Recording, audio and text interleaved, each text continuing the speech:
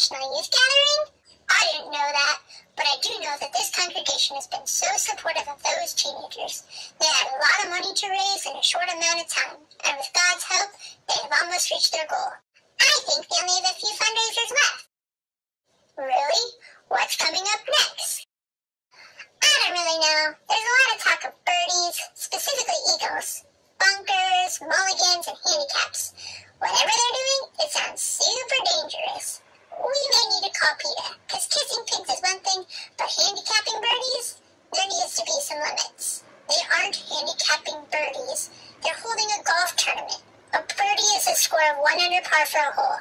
An eagle in golf terms means a score of 2 under par on a hole. And a handicap is the number of strokes a player may deduct from his actual score to adjust his score to that of the scratch golfer. Well, this is awkward.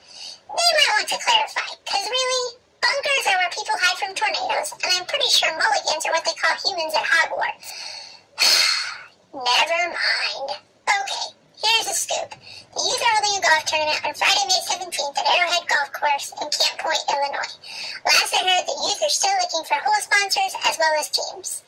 It costs $50 to sponsor a hole, and it's $260 for a team of 4 to play 18 holes. And the cost includes lunch and 2 drinks. Includes lunch? I'm in! And just so you know, I'm the one driving the golf cart. I've been practicing on Mario Kart. I got this. Please ignore my friend. She won't be there. I promise.